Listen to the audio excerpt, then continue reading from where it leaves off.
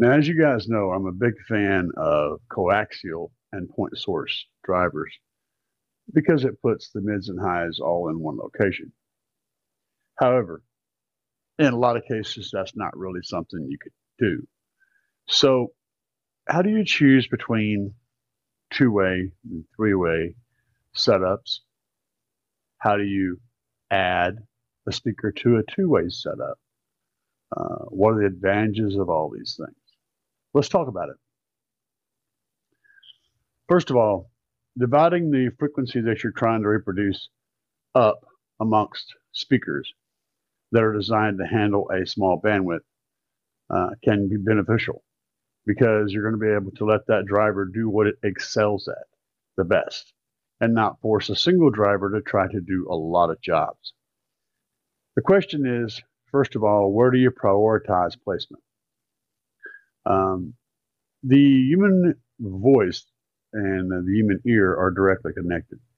Your ear and your brain is designed to be able to emphasize frequencies that are around the same pitch as the human voice. And interestingly, your brain is also tuned to hear pitches around the frequency of your voice. This is why, you're going to love this. This is why most guys find females talking to be slightly off-putting. It's not quite right. Something slightly unnatural about it. When you listen to a female giving a speech, you tend to not really pay attention. This is also why most people find people with deeper voices to be more intriguing, be more interesting, and more easy to pay attention to, because that frequency resonates better in your brain.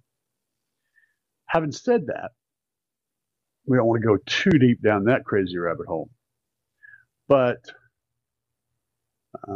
James Earl Jones, Morgan Freeman, yeah. You know what I'm talking about. Anyway, the frequencies around the human voice, you want to have those in a position where they can be really clear, easy to understand without anything in front of them. So ideally having a 3 or a 4 or a 5-inch, something like that, that's mounted in a position where it's up in its center, up here, where it can really project and not be interrupted by anything in between the speaker and your ear. Those are going to be good to place in that position. Whereas drivers that are made to produce much lower frequencies down in the kick drums and the bass notes and things of that nature can be placed in a more off-putting positions like in the doors. Problem is, doors are not very good at reproducing bass. They just leak too bad, and there's too much movement in them. Whereas a door can reproduce, vocals pretty well. When you try to reproduce bass there, you find that it just doesn't work. There's also that 200 frequency null that you get by your driver door all the time. So yeah, pro tip, if you guys are experiencing funky sound in your music, add about 100 to 200 hertz boost to your driver's side door. You'll probably notice an improvement. But it comes at cost, and once you experiment with it, you'll figure that out. Back on track. So deciding on where you want to put those drivers is pretty important. Obviously, you have limitations of your vehicle, what can be placed in different locations. You don't have a spot on your A-pillar, for example, for a 3-inch mid. Well, you can head on over to customspeakerpods.com. There is a link in the description, and pick up some A-pillar speaker pods, which will help you be able to place speakers up there. You can get, most of the time, for most vehicles, you can get 3s, 4s, sometimes 3s with tweeters, stuff like that. Big boost to your overall placement of speakers. That's probably the best bang for the buck improvement you can make in an SQ system, is being able to get your vocals up near the dashboard or up above it. Those are going to be a big plus. You can build your own, but they're quite expensive. So link down below. I even got a coupon code in it. It'll save you some money. Anyway, back on track again. So while the doors are a good location for Lowe's, they're not very good at Lowe's. And Custom Speaker Pods does have pods for your doors too to help with that problem. But ultimately, what you're going to need to do is get in those doors and deaden the crap out of them. And I mean lots of deadener in lots of places. You've got to deaden the metal, you've got to deaden the plastic, you've got to separate the different hard bits from each other so nothing's, rattling and clapping against each other. You've got to do a lot of things to get that sound. So keep that in mind. What I prefer to do, what I did in my Tahoe, is put a 10-inch subwoofer in the console up under the dash. So it's right up there in the center under the dash. And that helps bring in those lows. And then I just have a little stopgap measure with my door speakers where I'm playing, a little chunk of bandwidth there. And then I'm carrying most of those vocals up into the threes on my A-pillars and the tweeters in the doors also. Kind of a weird configuration, but it seems to work pretty good. I'm still tuning that though. I have got it wired the way I want it now, I think. And I'm tuning it now. So it's not ready, but I will show you guys my preliminary starting points for all my tunes. Anyway, the problem is complicated, as you can see. So whenever you start out with, for example, a two-way system, a two-way system is going to be one of the easiest to get sounding right because you can put those locations together. So, for example, if you have a 5-inch and a tweeter on your A-pillars, that's going to be super easy to tune because everything is coming from the same location. And all of the frequencies you're wanting to hear are right here in the same spot. They're going to really project and give you a great sound field.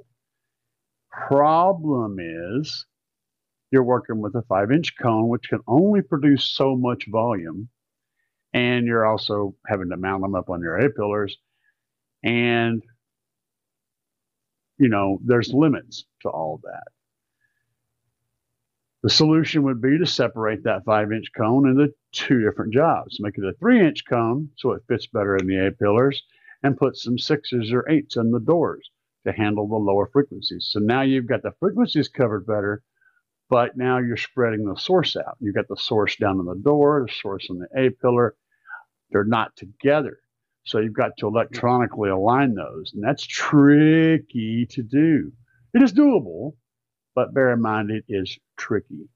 So using more drivers gives you more frequency coverage with individual drivers handling different frequency ranges, but that also brings the problem of how to get all those frequencies to your ear to where your ear hears them all as one thing. You don't want your ear to hear the doors and the A-pillars. You want them to hear the sound as a whole. And that's where the DSP comes in. And also a lot of learning about how to use the intricacies of a DSP. A DSP is like a paintbrush. You can make anything happen. But the more skilled you are using that brush, the better the results you're going to get in the end. Now, don't be overwhelmed by the DSP because it has some basic functionality which can help in even the most simple car audio installation and even the most amateur of people working on it. However, like any paintbrush, the better you get at using it, the more awesome it becomes. So having that DSP is crucial. If you're going to be running components, two-way or three-way or four-way or whatever, the more drivers you're going to put in different positions in your car, the more essential it is for you to have control over that sound. And that's where the digital signal processor comes in. Okay, so hand in hand, being able to mount drivers in odd locations, customspeakerpods.com, the link's below. And alongside that, the digital signal processor to make your ears think all that sound is coming from the same locations. So it's a two-way thing. If you don't know what you're doing, if you don't want to spend a lot of time learning how to do new things, and you don't want to make any major modifications, a two-way set is going to give you the most bang for your buck. It's not ideal, but it is much easier to get tuned in and sounding pretty good. If you're going to run multiple drivers on each side, you're going to need to come up with creative ways to mount them, and you're going to need to be able to digitally signal process that signal so that your brain thinks all those drivers are in makes the sound sound natural and not like it's separated by frequencies. So these are struggles, and the struggle is real. But if you subscribe to my channel, you're going to find videos where I talk about all of these things and ways to sort these problems out more in depth than I am right now. Hopefully, this was helpful in giving you some idea of what you want to do and which direction you want to go. As always, the most important thing you can do is plan. First, know your goal, where you want to get to, and have that dead set in your brain because it's going to dictate a lot of things. The second one is plan how to get to that goal piece by piece or by the whole thing at one time. The point is you have to have a goal and you have to know what it is before you set off on this journey, or else you're going to wind up walking in circles. Not going to work for you. Anyway, guys, like I said, if you found this helpful, be sure to hit that subscribe button. Leave me some comments down below. What are your ideas? What are your thoughts? What are your questions? I'll do my best to answer all the comments, and I do read them all. And you guys, have a good one. Peace.